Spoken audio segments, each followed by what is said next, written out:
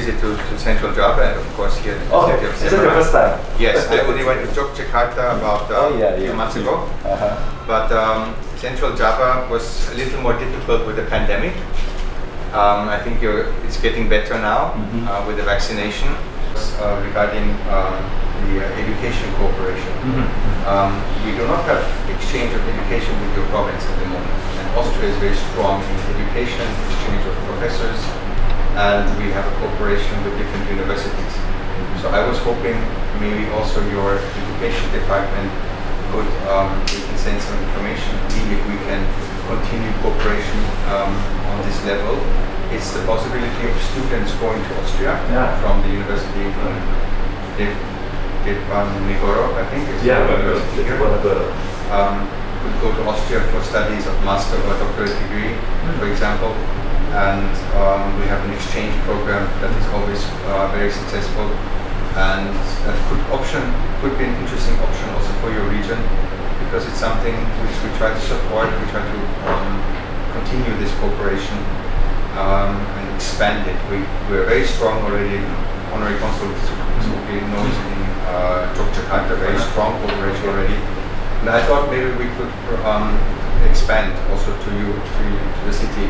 From Central Java, we can send some of a teacher, or maybe I can invite your expert from Australia to Central Java. Come here and develop something like training for trainers.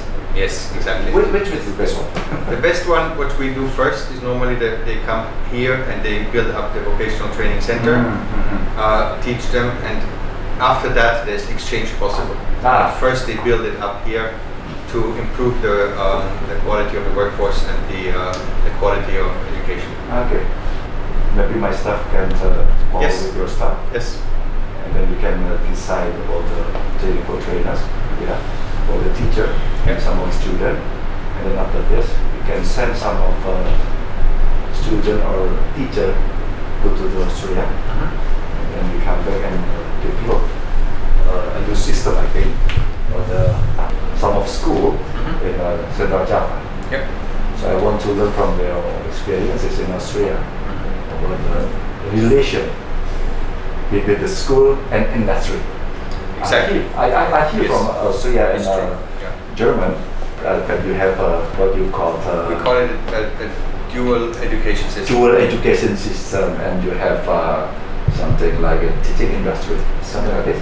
Yes, we combine 15, 16-year-old teenagers who learn, for example, mechanics. For example, at the same time. They are also educated for graduation, and they can continue university studies. And the industry is, of course, very interested in the skill of mechanics, for example, or technology, or IT, whatever it is. And that's why the industry supports the school.